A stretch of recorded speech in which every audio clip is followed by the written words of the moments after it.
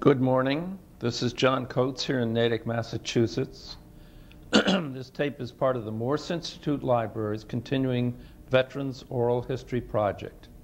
This is October 23rd, 2000, and this morning we are pleased to have with us Harold Segal. Harold, how are you today? Pretty good. Pretty good. May I ask how old you are, please? Yes, sir. I'm 82. 82 years old. And what is your current address? Framingham, Mass. And current marital status? Married. Married? Very much married. Do you have children, Harold? Yes, sir. 2. And grandchildren? 1. Where were you born, Harold? Roxbury, Massachusetts. And were you raised there? Yes.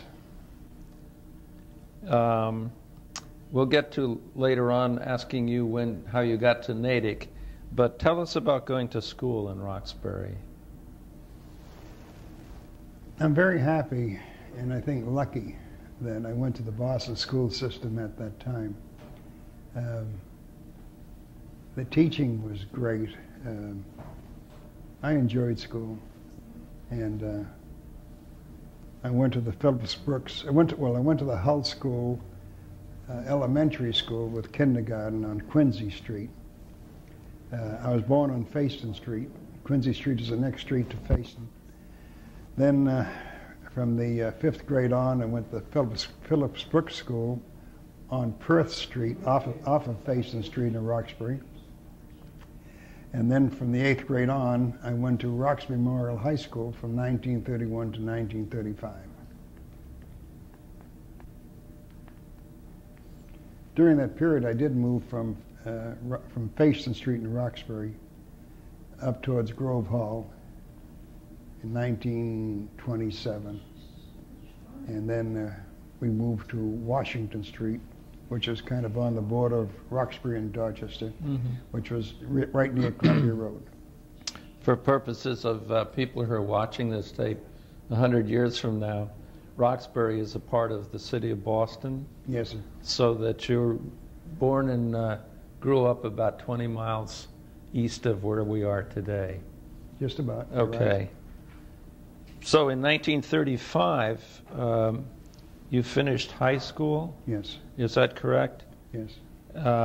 What was your family life like? What did your dad do?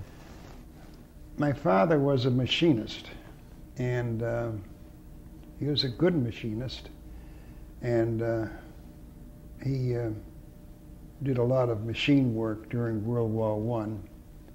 And then after World War I, when there's very little demand for defense products, the machine shops let go a lot of people. And when the Depression took place in 1931, we were hit as hard as anybody else. So that my father, if he was lucky, got 1 day a week work in a machine shop, and some weeks none at all.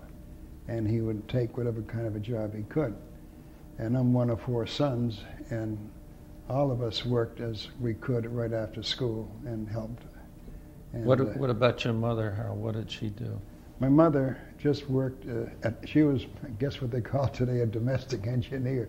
She took care of, she was an old-fashioned mother who got up early in the morning and would help my father. She'd get up at 5 o'clock and make his breakfast and make his lunch and make our lunches when he went off to school, and did all the laundry and everything else that a mother did in those days. And we had a good family life, and we were close. You just spoke of getting a very good education at Roxbury High, a very well-known school. Did you go on to school after that? Well, my major, because it was Depression when we went to high school, and I went to high school in 1931 through 1935, none of us felt that we could go to college, or could afford to go to college. So I majored in a commercial course. We offered 3 courses: college courses, commercial courses, or technical courses. I took a commercial course in regular and bookkeeping and typing and shorthand and office work and things like that. And when I graduated high school my senior year, we took what we call accounting in the 4th year. And I did pretty good at that. And my teacher thought I was pretty good at it and recommended me to Bentley School of Accounting and Finance at night. And Bentley's accepted me for my second year. They let me bypass the first year. So I went to Bentley's at night from 1935 to 1936. And the tuition at that time, with kind of a scholarship they gave me, was only about $50 or $60 a semester. But at the end of the year, I didn't like it because I was only 17 at the time. I graduated at 16, just a few weeks shy of my 17th birthday. And I really wasn't mature enough for night school. Bentley's in those days was really for bookkeepers and accountants, and I was just a kid. And while I passed everything, I just didn't like it. That wasn't for you. No. Yeah. Then the following year, I just didn't do anything as far as school went, and I worked, took different jobs around wherever I could to help the family. And I went back to school in 1937. I went to Boston University at night, and it only cost me $90 a semester. And in those days, if I made $15 a week and car fare was only 5 cents or 10 cents at the most, and my mother made lunches, I could swing it. So I went to BU at night, starting in 1937, and I went for a degree, and to get a degree at BU at night, you had to go 6 years. 6 years at night would be the equivalent of 4 years during the day. And we would go 3 or 4 nights a week, depending upon the credits we needed to get by in that year. What were you majoring at? Accounting. I won an accounting scholarship, a competitive accounting scholarship that year, as a matter of fact, and I won $25. That was which was 28% of my year's tuition. So you're going to BU at night, Yes, and sir. starting in 1937. 1939 comes along, and a war breaks out in Europe. Did you feel that the United States was going to become involved in that, and did you think about you're in school and what you might do about that? Well, I took a course called Current Events at Night at BU, and we discussed the war. We discussed the different isms, like Nazism and fascism and communism, as opposed to democracy. And everything was happening at once, and it was very difficult. It was a very confusing period because communism was quite prevalent, of course, in Russia, and they exported it around the world. And Hitler's fascism, along with Mussolini's fascism, created another very serious problem in the world, of course, in the United States. And there was great empathy and sympathy towards the European nations that were being stepped on by Hitler. And we all knew what was going on through the newspapers and radio. But it didn't occur to me that we'd be going to war in the next couple of years. Where were you on December 7th, 1941? I remember it clearly. I was in the Sunday, I think it was Sunday afternoon that I heard it. I was in what we call the parlor in those days. That was, today they call it the living room, and some may call it the family room, but I was in the parlor, and I was doing my homework on a bridge table, and I heard, I think it was John Charles Daly or something like that, who broke in to whatever's being broadcast and saying something about, we interrupt this program to bring you a special bulletin that Pearl Harbor was attacked and bombed. And I had absolutely no idea where Pearl Harbor was, except that it appeared that Pearl Harbor was one of our possessions and something to be concerned about. You were with your family. Yes. When you heard this. I was at home. I happen to know that you went the next day to try and join the Army. Yes. But that afternoon, what discussion was there in your household about this? Well, there was tremendous anxiety. I was then 23. My older brother was about 28, and he was married 2 years. And I think he had a son born that January of 41. Then I had a younger brother who was about 18. 1941. Yeah, he's about 18. And then a further younger brother who was about 12. And so three of you I had already received. could think about being Yes. seriously affected Yes. by this. I had already received my draft card, and I was listed as 1A. And so the next day I went down to 209 Columbus Avenue. I remember the building and the address. And to enlist, because we were all advised that if you went down to enlist, you could choose your branch of service. So I chose the Signal Corps. And but before I went to 209 Columbus Avenue, I went to the Air Force to enlist. And I wore glasses then, as I do today, and my eyes weren't particularly strong. My left eye was 2400s, my right eye is 2600s, and I walked into the Air Force recruiting office. It was crowded. A lot of people were in there.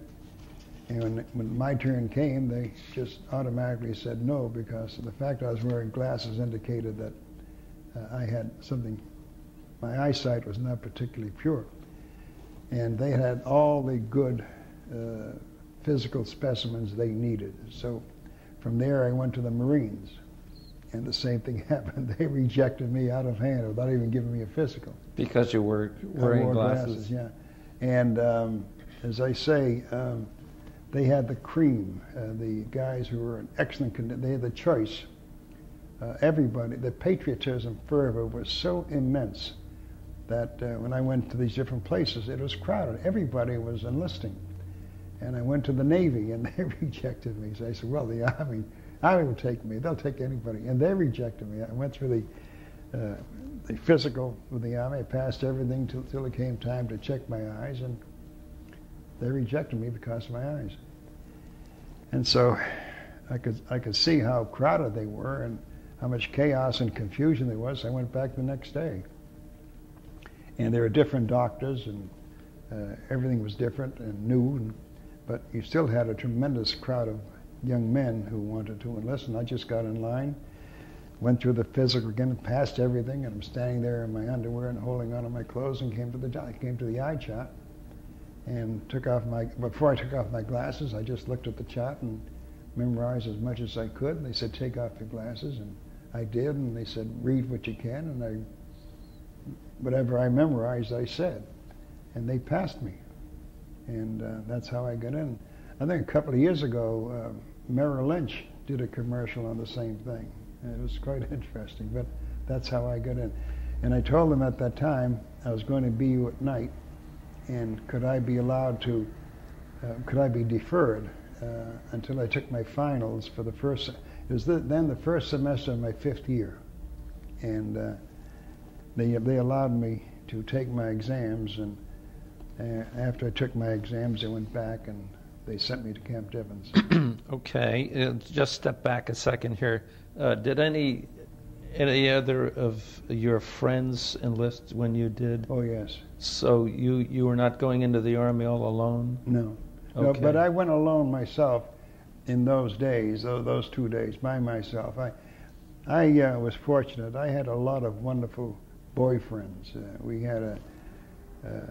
We played athletics a great deal. Baseball was important to us, and football, and so I was a member of a great group of guys, and a number of them went down to enlist when it was convenient for them, like anything else. Wasn't part of your strength when you got into the Army, didn't you at school take part in military precision and things like that? At the high school I went to, Roxham Rural High School, they taught us military drill. And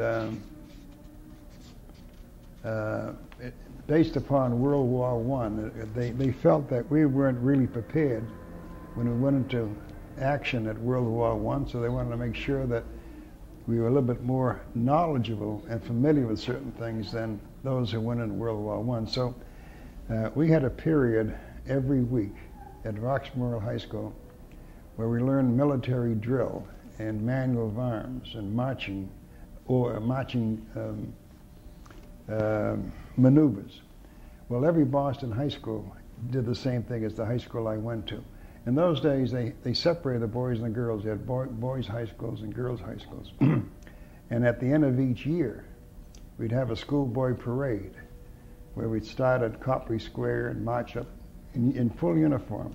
The officers, the young men in our class, for those who were officers, wore puttees, uniform, Sam Brown belt, and the enlisted men wore leggings, no Sam Brown belt, and so we'd have what they call it's a very famous schoolboy parade of young high school boys, and they'd march up from Copley Square, up Boylston Street, up Washington Street, up Tremont, past School Street, where the mayor was, and we'd salute the mayor, and then we went up Park Street to Beacon Street and past the State House where the governor was, and we'd salute the governor and continue down Beacon Street where we'd break up. So you had some experience before you entered. Oh yes, when I entered, I knew service. that. Yeah. So you got a deferment from the Army to finish some part of your schooling, and you were called to active duty in January of '42. Well, is that it? I'm not familiar whether it's the latter part of December or the first part of January, but in that period. About 42. It's either January yeah. 2nd or 3rd or December 28th. Or in that Okay. period. And you went to Fort Devens, Massachusetts, is Yes, that sir. correct? Yes. Were any friends sent with you? No. You were all by yourself Yes. so far as that was Yes, concerned? I was. The first barracks I was at was at Devens. I didn't know a soul there, and nobody else knew each other. And everybody, they're from New Hampshire and Vermont and Massachusetts and Rhode Island and. So you're meeting some out-of-staters. That's for yeah. Yes. What was it like at Fort Devens? There in the middle of the winter, and a war had just started. I don't want to say apprehension was the key word, but we all wondered where we were going from there, what was going to happen to us. We volunteered. I mean, I volunteered, but I had no idea where I was going from there, and I was like jetsam or flotsam. In other words, I was going to be pulled wherever direction they wanted to pull me, and that was it. And I'd go wherever they sent me. Was Fort Devens just pretty much basic training, the manual of arms No. and precision? No, that was strictly a reception area. Okay. Where what they did during the 3 or 4 days we were there, we had to take an Army ground classification test, which today I guess would be called some kind of an IQ test. And it was a very comprehensive, thorough test. And based upon that, they had a pretty good idea of who the individual was, what he was best suited for, where he should go, and and the contribution he could make to the Army. And about 3 or 4 days later, I guess it was, and they woke us up like 1 o'clock in the morning, had us get dressed, marched us out of the barracks to the railroad yards, put us on a train, and we went. We had no idea where we were going. My mother, I'll never forget, my mother came to Camp Devens that Sunday. We may have left, let's say, on a Friday or a Saturday, and I liked chocolate cake, and she was just a great mother who could cook and bake, and she knew I loved chocolate cake. She baked the chocolate cake, and she came to Devens to see me, and they looked around, and they kept her waiting, and my mother and father together, and kept them waiting, and they couldn't find me, and suddenly they came in, they said I was gone. And my mother said, "What do you mean he's gone? Where is he?" "Well, we can't say. I baked him this chocolate cake and his favorite cake." And oh, she was so disappointed. So you're on a train Yes. and don't know where you're going. No. We're on the train about 3 days. Okay, and where did you wind up? Cheyenne, Wyoming. We went to a fort called Fort Francis E. Warren, Cheyenne, Wyoming. In the middle of January, Yes, it was cold. you're in Wyoming. Yes, it was a Boy, cold winter. that's terrible. Yeah, they said they had one of the roughest winters they ever had. But at any event, you know, you're young. I was 23 at the time, as I said, and we could take it. What did you do at Fort Warren? Well, what was interesting was when we got there, they said, this is a quartermaster camp. And I said, well, there's been a mistake. I enlisted in the Signal Corps. So I asked the first sergeant if I could see the company commander, and they said, what about? So I told him. He said, well, I'm sorry. He said, the first sergeant, I'll never forget, his name was Thomas E. Casey, a terrific guy. And he was a real tough, rough, old Army sergeant. And but as tough as he was, that's how fair he was. And he said, I'm sorry. He said, but he looked at my records. He says, your records show that you'd be best suited for the quartermaster because your major was accounting, and you seem to be pretty good at that.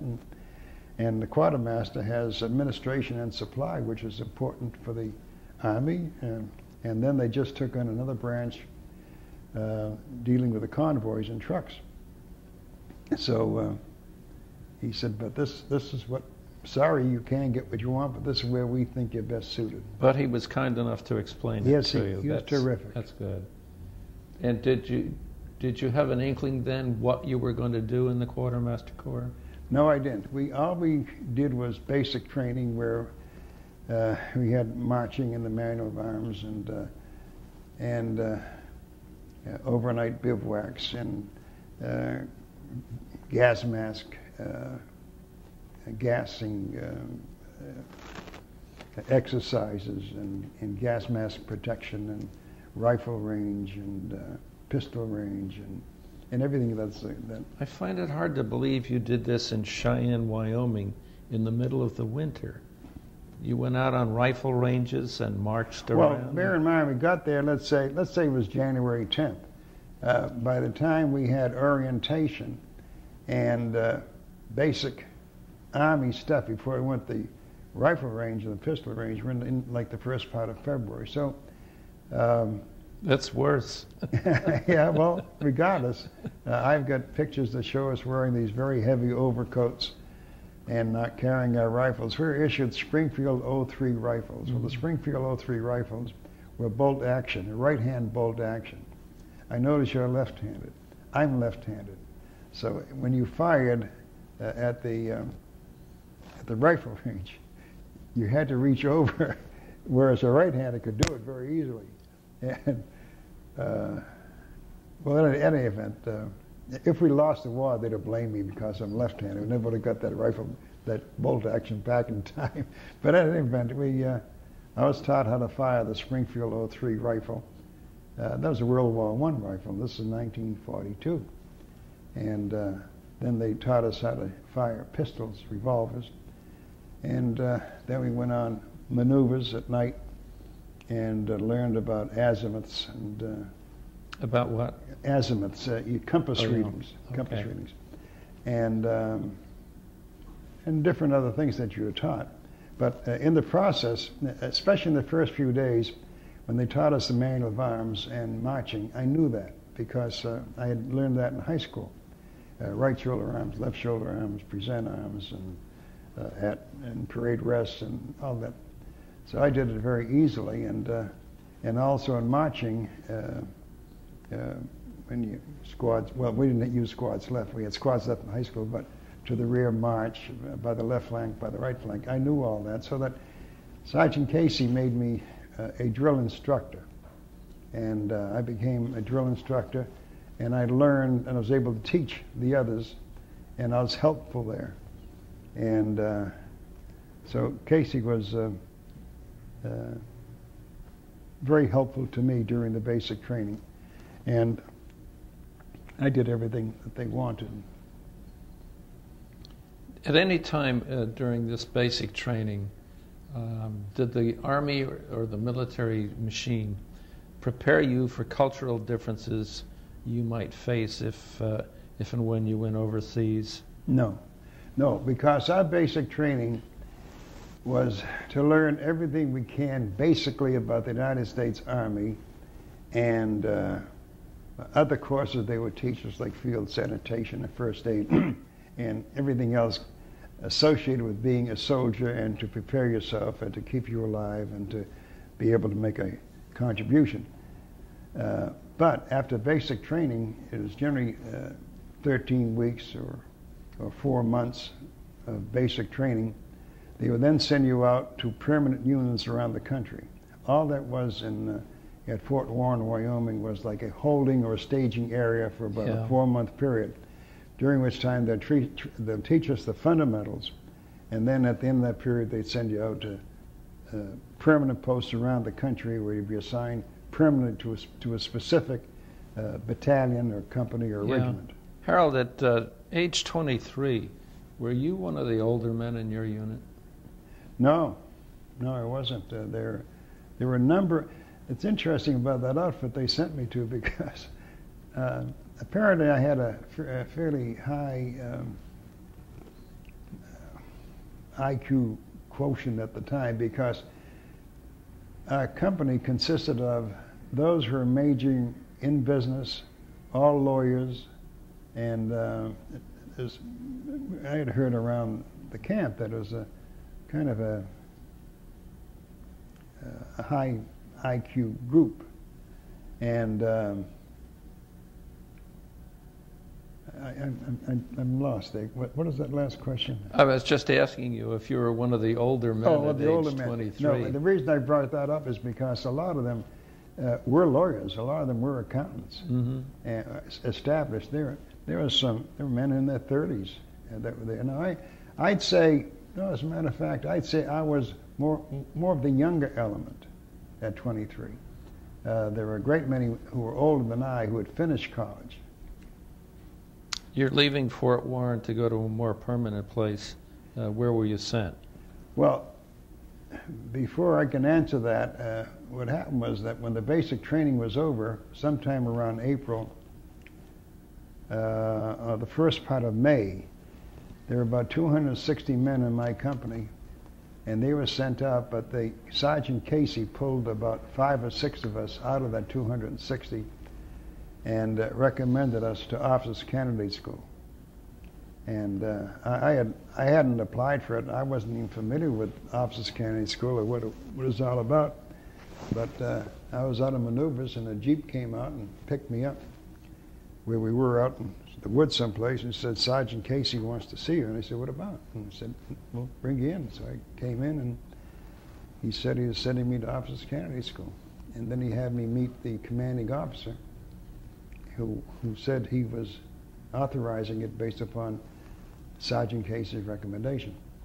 So when they all were sent out to different units around the country, myself and about 5 others were kept behind on what they call special duty, and but for about 2 months, and then we went to Officers Candidate School right there at Fort Francis Warren in Wyoming, starting in July. And we had our choice of 2 courses. One in administration and supply, which would have kept me in the States a whole lot longer. Might have ended at the Pentagon or other areas, but the other one was the quartermaster had taken over transportation, and they were going to become the truck battalions or convoys to bring the material and fuel and troops and that stuff up forward. And I chose the latter. So I was sent to Officers Candidate School, where we learned about the new GMC 2.5-ton trucks that were coming into the Army. And they were great trucks, and they strong and great pulling power. And I learned how to tear apart a 2.5-ton GMC truck at the Officers Candidate School, and work with transmissions and clutches and engines and everything that goes along with it. And so in September of 1942, I graduated as a brand new 2nd lieutenant. And then they gave me my orders right away. They had, when we graduated, they had the regular graduation exercise like West Point. They had generals up there, and they had marching all around, and were all given some kind of a diploma, making us brand new second lieutenants. We had ordered our uniforms a few days in advance, and we all went back in our barracks, put it on, came downstairs, got our first salutes. What did your mother with the chocolate cake think of this, that you went into the Army as a private 6, 7, 8, now 9 months ago, and now you're a second lieutenant? Wasn't she kind of pleased? They were thrilled. They were thrilled. Yeah. I was always somewhat of a maverick son. I was always doing things, and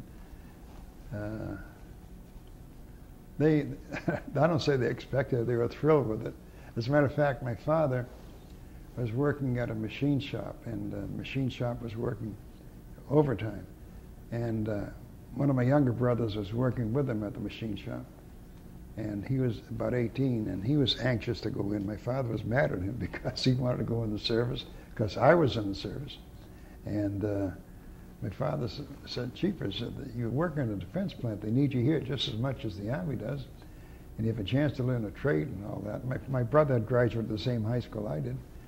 And his name was Charles, and anyway, he worked with my father. So my father asked for time off to come to the graduation, and they came as a surprise. I met some people in Cheyenne that I became friendly with. They notified them that our graduation date was such and such a day, and as a surprise to me, they took the train from Boston South Station out to Cheyenne, and they surprised me out on the base.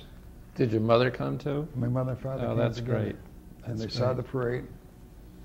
You're still at Fort Warren, but I suspect you're about to move out of there. Yes, sir. They sent me to, we got our orders that day as to where we're going to go, and we're all congratulating each other, made a lot of very good, strong friendships, but we all went different directions. And I was sent to Fort Sill, Oklahoma. And what did you do there? I was sent to the 70th QM Mobile Truck Battalion. And there were 4 companies, 3505, 3506, 3507, 3508, 70th QM Truck Battalion with battalion headquarters, and that was the unit. And it was stationed at Fort Sill, Oklahoma. In those days, there was segregation.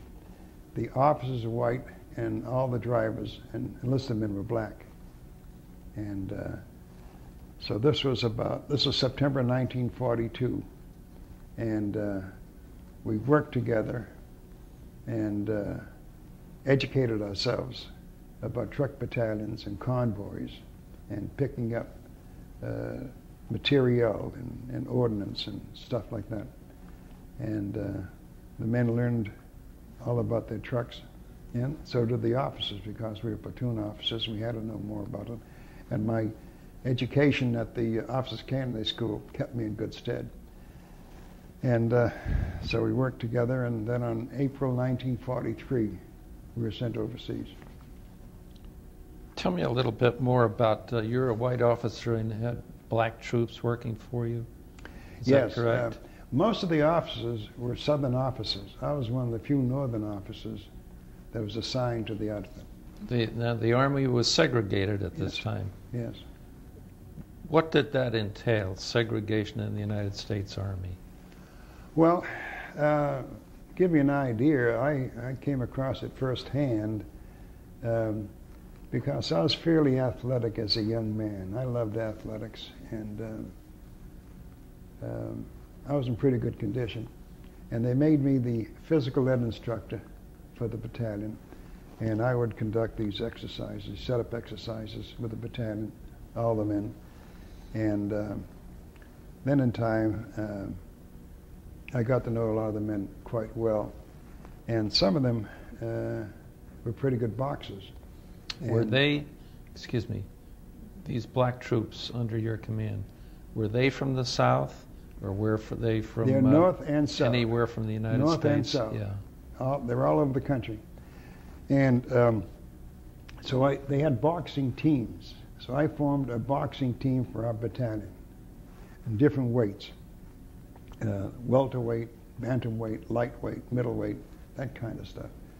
And when I felt we were ready, I notified the post special services officer that we would like to be included in their boxing. Their boxing matches every Wednesday night, and we would like to be included. And they shot us down because they would not allow. This is Oklahoma, and they would not allow fights between blacks and whites. And I had to disband the boxing group. How was that received by your men? They were very unhappy, very unhappy. And I had to mollify them because it was my idea, and then I had to disappoint them. But they got over it. They got over it, and that was it. That they knew. I mean, the interesting thing is the northern blacks were different than the southern blacks as far as being good soldiers. The southern blacks were better soldiers. Were better soldiers? In what way? More willing, more willing to do things that they were told to do without complaining, and it was apparent that they were different. The type of work that you were involved in, how do you learn to put together convoys? I take it you were some kind of a fraternal brother to the Red Ball Express. Exactly. Yeah, they got the publicity because. But you did the same work, right? Oh, we did the same work, but we were more the grunts than they were. But how did you learn to do what they did? Well, through experience. We landed at North Africa, and wait. You went overseas in April of ' Yes. We landed North Africa was November, I believe. Yeah, that started the November. The campaign, the American campaign involvement started in November of 1942. We didn't get overseas until April of '43. Okay. And we landed at Oran, North Africa. I don't mean to be ahead of you, but to answer your question, the best way we could learn was with practical experience. So when we landed in Oran, we set up our base, our bivouac area outside of the port of Oran. And the invasion had been 4 months previous? Yes. Okay. So that after we set up a bivouac area, you must understand that our battalion commander was as new as I was. I mean, he was, as a matter of fact, he was a reserve officer. And a reserve officer was not as, in my opinion, as well trained as a man from Officers Candidate School, because before he got to Officers Candidate School, he was an enlisted man. So he knew more of the Army field than the reserve officer who came in from civilian life and he was an officer right away. So we had the advantage as an OCS guy. But once we got set up, we just learned by not so much trial and error, but we formed our convoys, and we were given orders to take 15 or 20 trucks over to this depot to pick up ammunition and go to this depot. We'd given strip maps. And this was the interesting part, because none of us had ever been in North Africa in our lives, and we're told to go down this road and find this depot and deposit your load. And so these strip maps would say, go down this road 2 7/8 mile, and you'll see a sign that'll say, take a right for such and such depot, and you take a right, then you see another sign that might say depot 1 3/4 miles over here or something. And so we had to follow that, and it was difficult at night when it was blackout. I would imagine. I know it was a long time ago, but can you remember what was the status of the invasion in April of '43? Had the Battle of the Kasserine been fought? Yes. So, it was just about over when we landed in April of '43. It was just about over. And we kept moving. Our next bivouac area was a little town called Mostaganem outside of Algiers. And this was, as I say, sometime in April. And then we got to Bizerte, Tunis. where they staged us getting ready for the invasion of Sicily, which was July of 1943. And what else can you remember about your North African campaign? Well, I can't. Did you see any Really? action, as it were? No. We were bringing supplies up, or we'd go forward and bring supplies back at different ports. So these Liberty ships that are coming from the States would pick them up and take them out of there. Now, how were you staging for Sicily? What did that involve? Well, it involved tying our trucks down on some of these Liberty ships with chains. I forget what you'd call it. What port were you in? Here again, I'm not sure whether we left from Tunis or Bizerte. I don't recall. And we left, I would say it was D-Day +5. I forget the exact day after the invasion. And we landed off, we had to tie our trucks down, as I say. That was a difficult period. We winched them down. I forget how, there's a certain phraseologies that don't come to mind at the moment, but we would tie them down pretty well and lock them in, all our trucks on this ship. And when we landed, do you remember where you landed, Harold? it was Gela, G-E-L-A. The two landing points of Sicily was Gela and Licata. We landed at Gela, and the beach had been secured, and our job then was, once we got off the ship, I guess it was one of these LSTs, the landing ship where the front would come down, we drive our trucks off, and these were powerful trucks. We'd get off in the mud or a little bit of water, and we just pull right out of there. Can you tell us a minute at this point? Yeah, are you still a second lieutenant? Yes, sir. How many people were you responsible for, and how many trucks? What size of an outfit? You know, I'm trying to think whether they made me a first lieutenant before I went overseas. I think I was made a first lieutenant. I think I got promoted before we went. I think I was a first lieutenant when we got into. So you North got Africa. your silver bar. I think I was a first lieutenant at the time. Yeah. And how many men were you have under your command? Each company had about 200 men, and each company had 4 platoons. I had a platoon.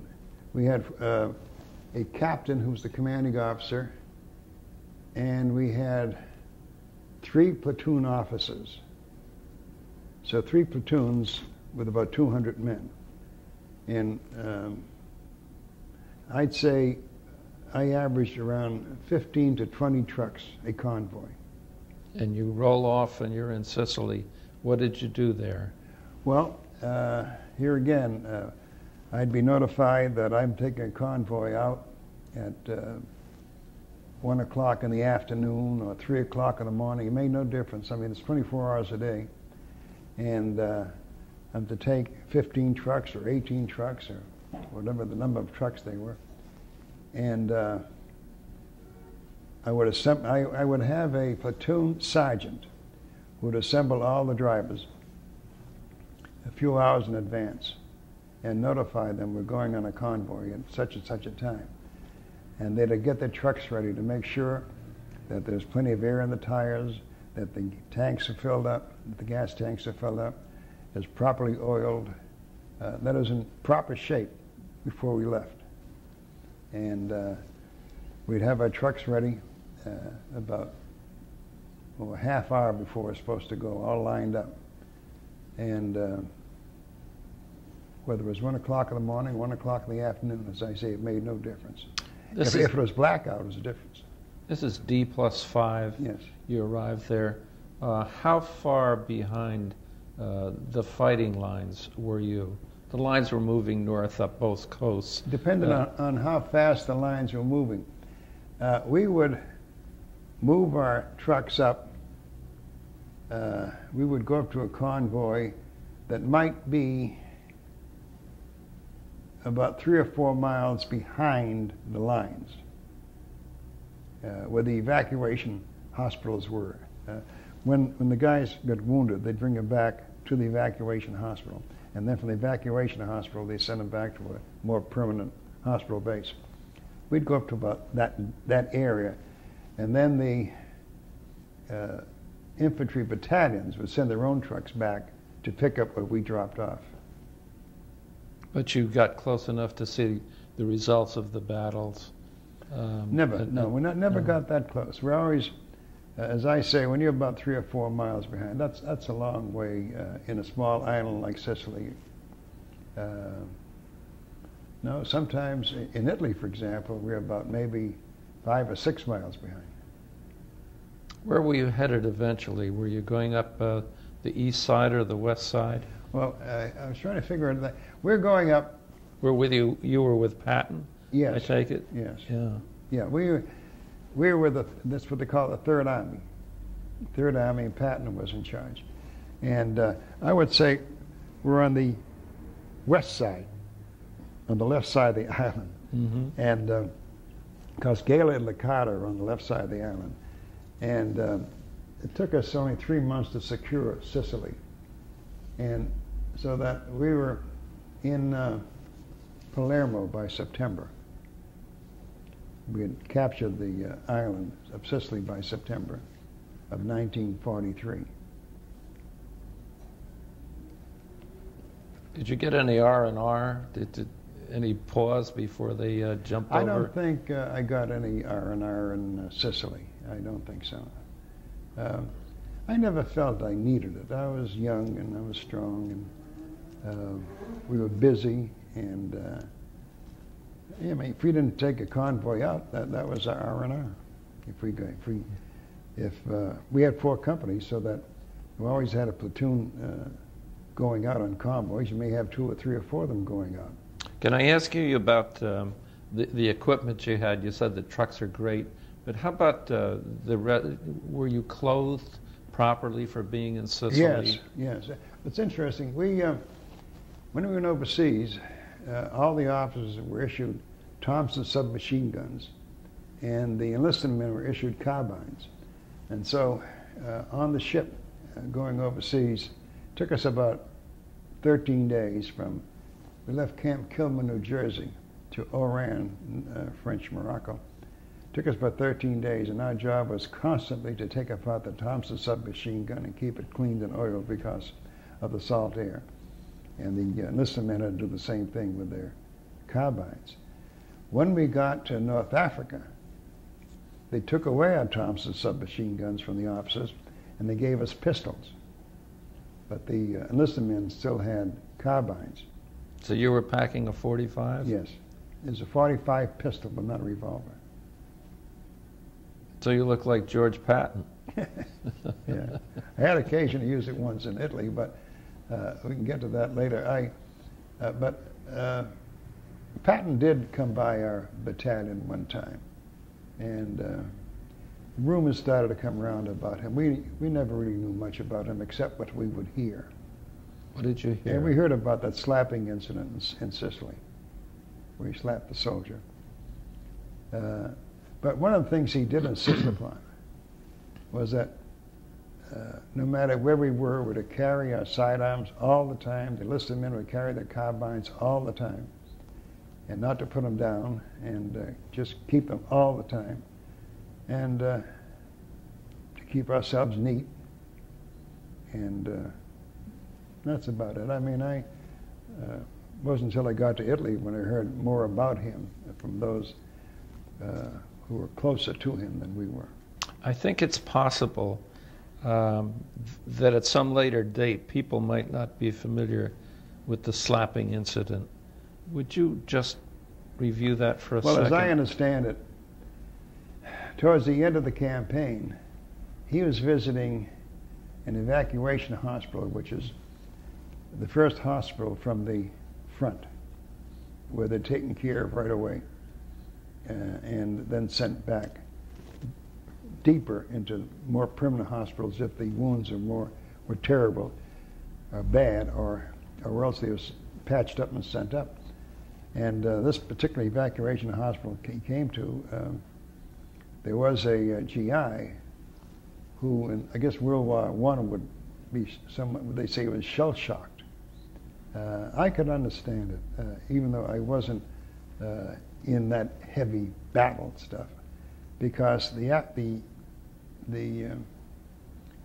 apprehension and the anxiety and not knowing who's around the corner and the bombs and all that bursting in it, this constant pressure.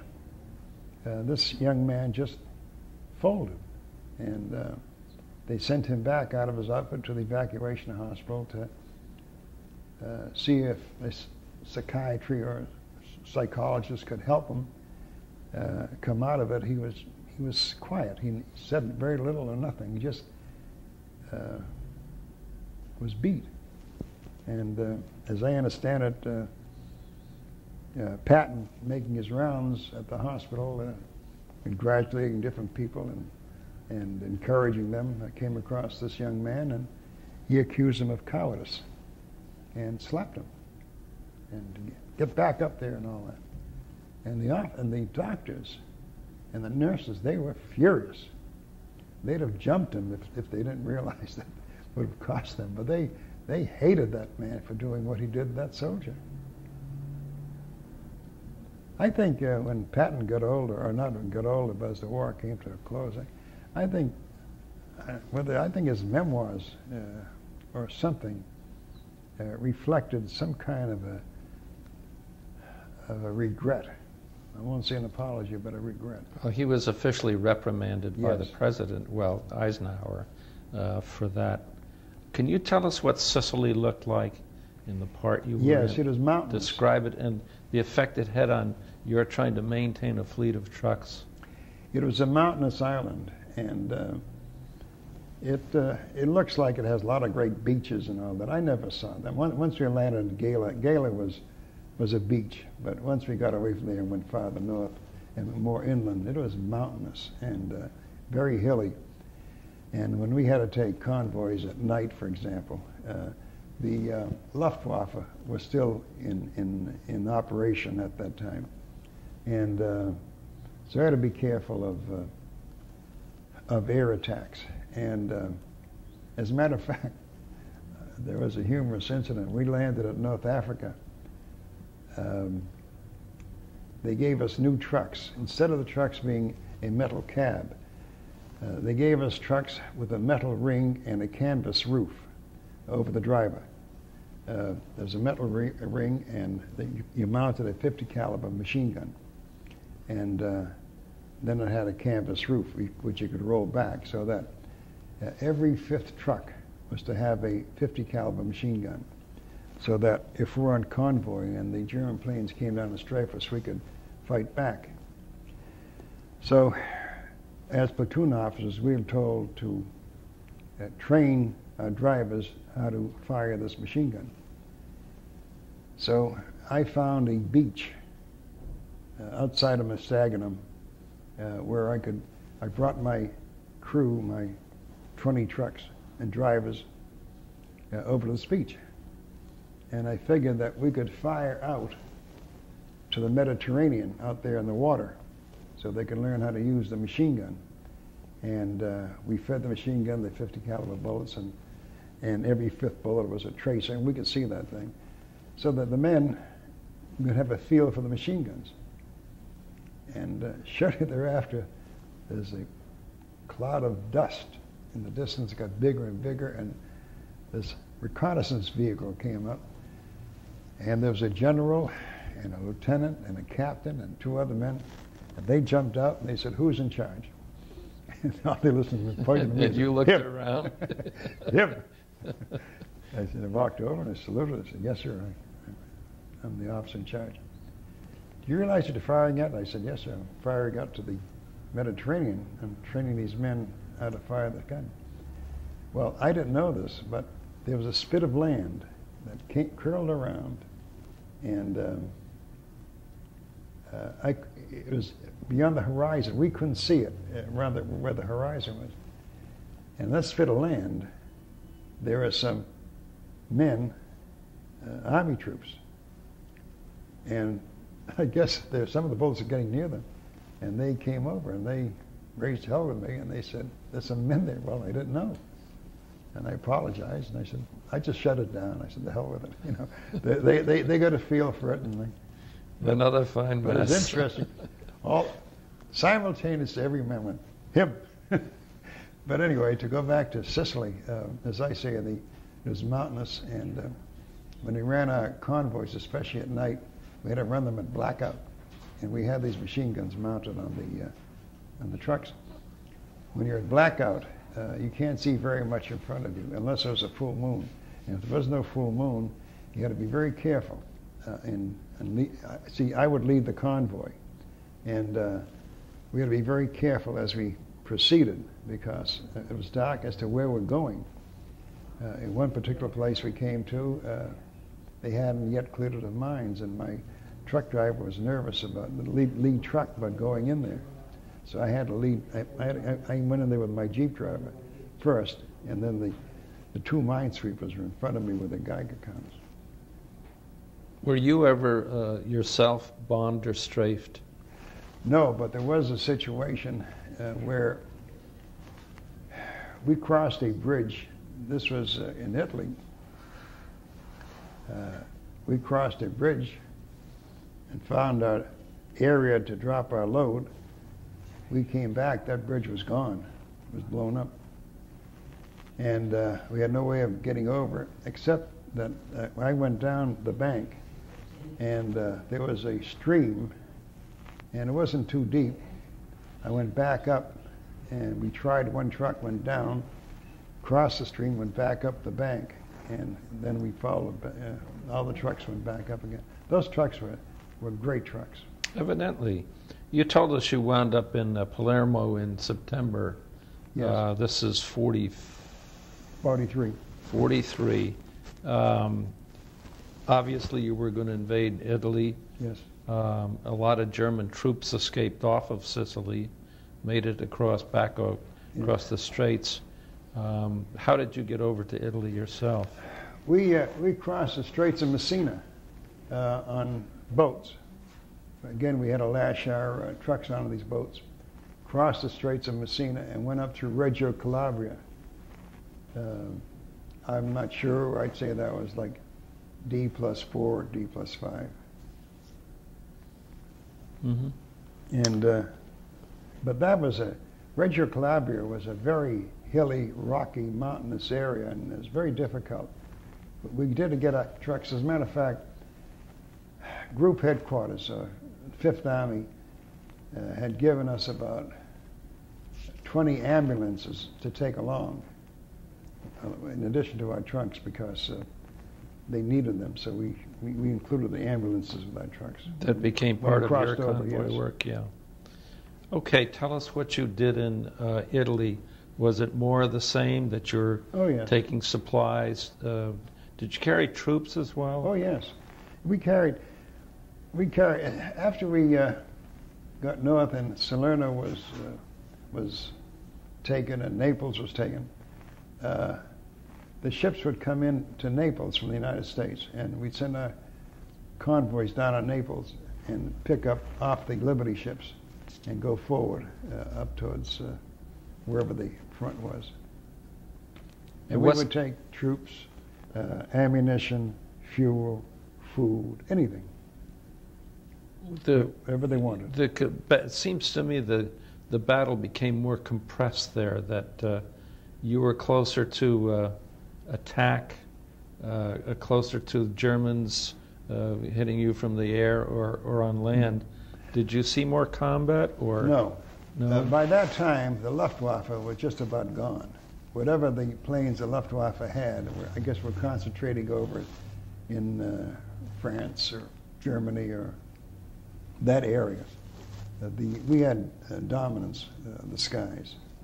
There was one particular incident that was scary when there was a German bomber that went over, and our anti-aircraft was trying to bring it down. It was at night, and the searchlights had them. They had about 6 searchlights, and no way this bomber could escape. They sent up the anti-aircraft right near us, and the hot lead had come down, and fortunately we're wearing our helmets, but I don't know if that would have been enough, because this hot lead was coming down, would have gone right through the helmet.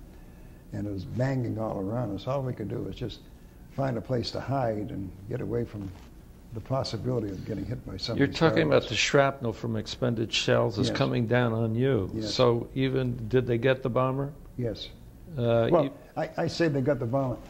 They had them in their sights, and they, all I could see that as they kept going away, I didn't see them shoot them down, but they had them. I'm sure they got them. Were you close to other incidents where your life was in peril? Not really. Except driving around in the dark where there are mines? Yeah. Did you get used to that? Yeah. I mean, as I say, I was always somewhat of an adventurous kid, and that's the way it was. I rolled with it, accepted it, and there was much I could do. Did you do the same thing until the end of the war? All the way through, yes. The war ended, I guess it was May of 1945. And then everybody was being sent home. That's in Europe. The war in Europe. Yeah, the war in Europe along Yeah. with Italy. And then they're getting ready to go home. So to keep us busy until we went home, they organized baseball teams in Italy. And I organized a baseball team, but by this time Truman was president, and we were allowed to play white teams. Now, Truman, let's hold it a second here. Truman became president in April of 45? 44. 44? I think, 45, yes. Yeah. I think Roosevelt died in April 45, sorry. And he desegregated the armed forces. Yes, he did. I'm not sure to what extent, but I do know that starting, I think sometime in, excuse me, probably June or July. Now the war is over. Yes. And you're in Europe. Tell us about where you were when it ended. We're almost near the Switzerland border. We're at a town called Verona, Verona. I had a Romeo couple. and Juliet's hometown. Guess so. I had a couple of rest leaves. I was sent to Lido de Venice, which is a little island off the coast of Venice. Another time I was sent to Florence. Another time I was sent to Lake Como. Have a drink. Thank you. Another time I was sent to Lake Como. So you were in northwestern Europe on the Swiss border. Which wasn't too far from the Swiss Switzerland's Alps. on the other side of the lake. Right. And there was a problem. One of the platoon officers was driving through one of the towns in that area, and the war was almost over. And there's a battle between the partisans and a lot of fascist sympathizers in that town, and they're firing at each other. The convoy was going through between them, and one of the bullets hit the steering wheel of the Jeep where the officer was, and caromed off there, went right through his neck. Didn't kill him, but through a portion of his neck, and they got him to the hospital, and he was saved. But that was an incident that he was going through. Harold, my notes tell me, and that you were kind enough to share before, that you had some pretty historical experiences after this, that you were told one day to report for. You were from Naples down to Rome. Can you tell us about that? I was made company commander sometime in August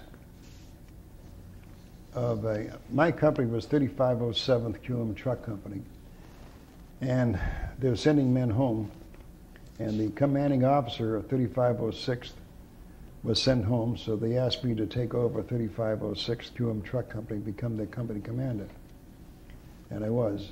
And I got an order from group headquarters to take 3 trucks and myself in a Jeep and some armed guards. We were, at that time, bivouacked outside of Naples near a town called Aversa, which had a military prison. And I was told to go up to Rome and pick up three German generals and about 7 enlisted German men. One of the 3 German generals was to be executed. His name was General Dostler, D-O-S-T-L-E-R. He was responsible for the murder of a number of American GIs who were dropped behind the lines, and they were to sabotage some rail lines or something behind the German lines. And they were captured, but they were in full uniform. And they should have been prisoners of war. And Dostler executed all of them. This was like a precursor of the Nuremberg trials, where Dostler's defense was he got orders from Hitler. And being a good Prussian German soldier, he followed orders. And Hitler said, execute them, and he executed them. However, the War Crimes Tribunal, or the War Crimes Committee. The Nuremberg trial? Well, it's a precursor to the Nuremberg trial. Okay. They felt that he should have disobeyed Hitler's order. That they held him responsible for the execution of these American soldiers. So when I went up to Rome, I had 3 trucks, and myself and a Jeep driver, and we were all armed. This was about the distance from Naples to Rome. It was like almost Boston to New York and back the same day. And so when I got up there, I had my men have lunch while I made the arrangements. And I picked up General Dostler from one prison, 2 more German generals from another prison, and about 7 enlisted men from another prison. And I put the German generals in one truck, the enlisted men in another truck, and the third truck was empty or a spare. And I then went south from Rome back to Naples. And the spare truck would be at the rear. And I led the group back to Naples. Halfway there was honking, and I pulled over, and they wanted a rest period to relieve themselves, and I said, okay, let them off the trucks, and formed a perimeter. I had about 9 guards besides myself, and we were all armed, and we formed a perimeter and allowed them to handle themselves. In the process, General Dostler asked if he could have, he had a bag of personal stuff that I had on my Jeep. And he said there's a letter there from his daughter. Could he hadn't had a chance to read it, could he, while we were there, read it? And I made arrangements for him to have it. And he read it. I remember it very well. His eyes misted, like he was crying. And then he handed it back. And then he stood straight, saluted me, and I saluted him back. And then put them all back on the trucks, and we headed back. It was interesting, when I signed for them in Rome, the receipts were that I signed for a live German general, signed for 2 live German generals, signed for live. In other words, they gave them to me live. I better bring them back to Aversa live. And when I brought them back to Aversa and brought them back to the prison, I made sure they signed for live German generals. Can I interrupt a second to give some historical background to what you're telling here? The New York Times talked about the case in which this general was convicted of killing the Americans. It says it evoked tremendous discussion in the Mediterranean theater.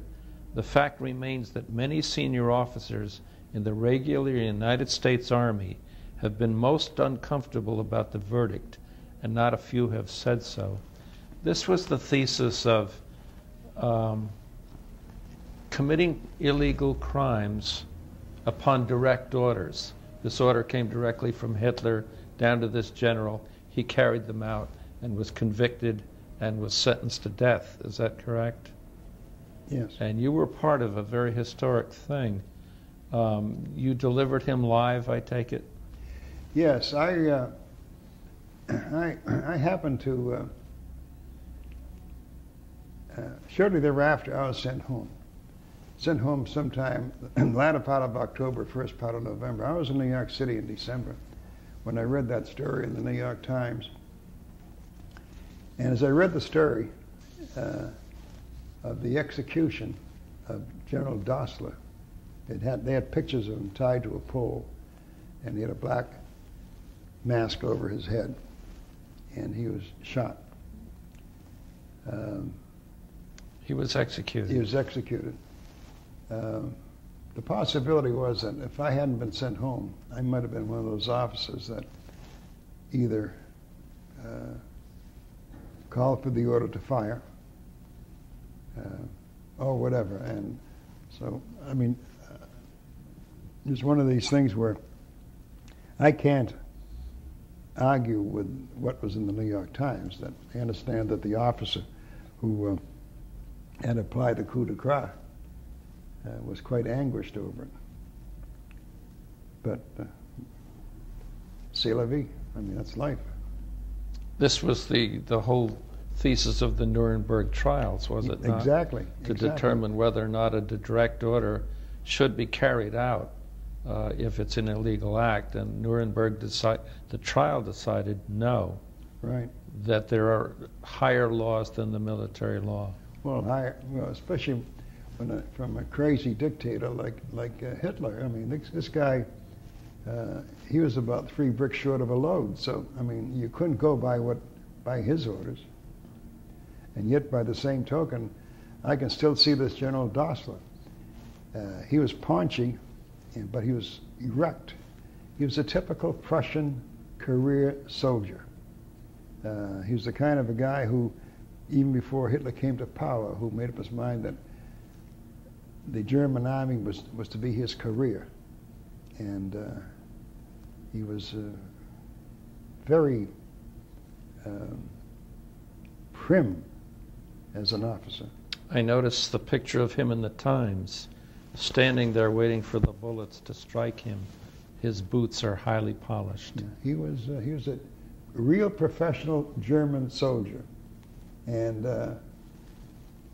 I don't forget exactly when this happened, when he had them executed. But if he didn't have them executed, would he have been executed by Hitler? No, I don't know. I don't recall exactly what happened. That's the thread I read about. Yeah. You came home and were discharged in January of '46. Yes. And I think you went back to Boston University and got your degree in June of '47. So yes. You worked 6 years to get that degree, and you got it. I was very proud of the fact that I did it in the 6 academic years. That I did 4.5 years before the service. I came home and took the second semester of my 5th year in January of '46, and got married to my wife Miriam. Is there in June of '46. Most memorable experience of your rather impressive career in the United States Army? No, not a most memorable. There were a lot of interesting experiences. I know it sounds silly that if I use the word, I enjoyed my 4 years in the Army. I remember after I got out, I went back in the reserves, and I stayed in the reserves till 1957. They made me a captain. So I got out, I was a captain. But I liked the Army. I liked the outdoors. I liked following orders. I liked accomplishing things.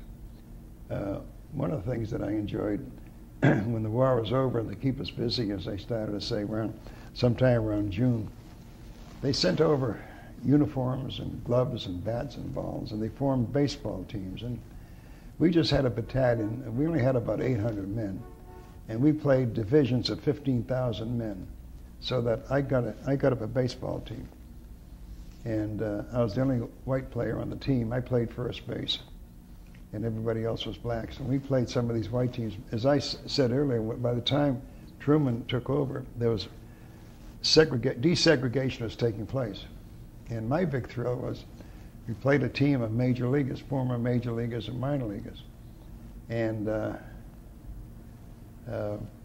they were razzing me because not only was white, the only white guy on the black team, but I was an officer, so that the listening had a great day. But double cause to razz you. I didn't mind.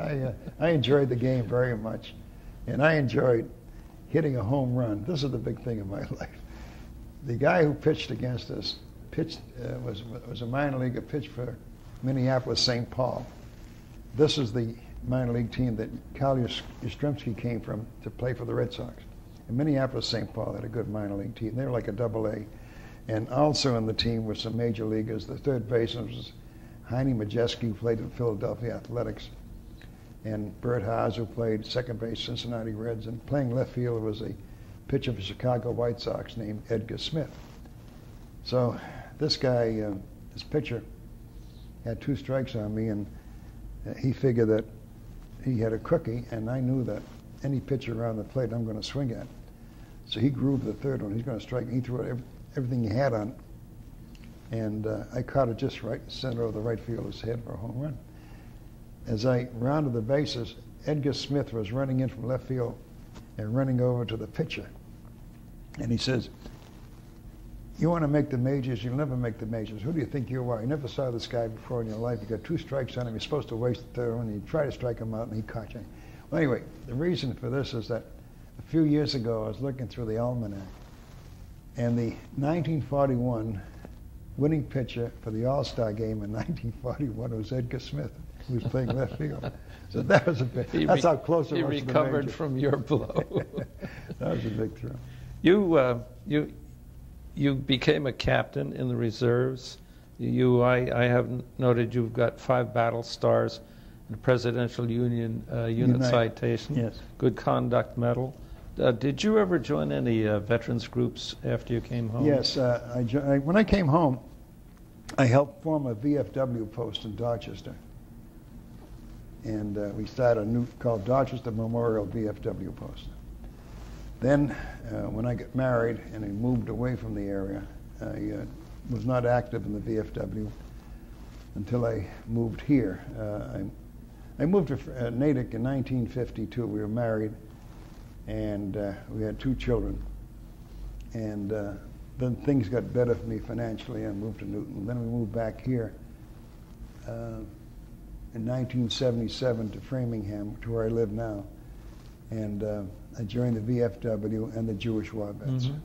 How important to you was serving in the military? Very important. Very important. I felt like, of course, a very, very tiny, tiny cog, but I felt like I was making a contribution to the country. As I say, when I enlisted, the patriotism was so universal, was so contagious. The flag is so beautiful. My wife has mentioned that. My wife Mary, when she looks at flags around the world, like at when we watch the Olympics, the most beautiful flag is the American flag. Of course, the Italians may think differently, the Germans may think differently, the Australians may think differently, but it's a beautiful flag. And it is a great opportunity for as a matter of fact, my 3 brothers were in the service with me at different times. My older brother, who was married, was drafted, and he went in. My younger brother, one of my younger brothers, older brother Eddie, one of my younger brother Charles, who was working in defense with my father and who would have been deferred for the whole war, quit and enlisted, and he was a machine gunner, and he was wounded in Germany. And then the youngest brother, Sumner, didn't turn 18 until 1946, I think. And he enlisted, and they sent him to Japan. So he was in the Army of Occupation in Japan. So all four of us are in. And so your mother had 4 blue stars in the window? And we often hear about the telegram coming to my mother about my brother being injured, being wounded. And all she had to read was, "We regret to inform you," and she called her sister, who came right over and read the rest of it, that he was in a machine gun unit that had retaken the town in Germany, and they were clustered around and just about setting up when a mortar shell landed among the whole group and killing about 2 or 3 of them. And he got a lot of shrapnel in his back. And the Germans retook the town. He crawled into a cellar, and he could hear them walking around overhead out in the street, and until the Americans retook the town when he came out. Is there any one thought or incident as we end this tape that you would like to talk to us about? Something I haven't asked you, something that would be of interest to people 40, 50 years from today? This is a great country. It's a beautiful country.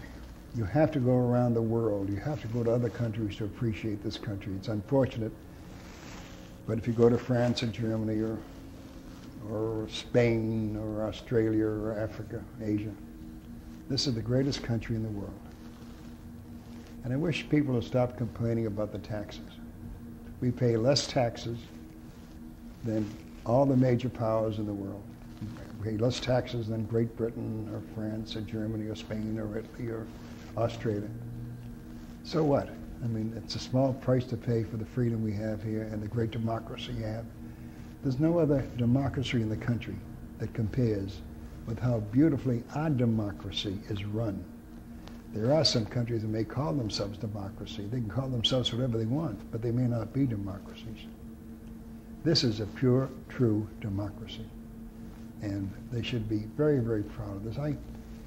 I felt badly during the Vietnam War at the lack of support by a great many Americans.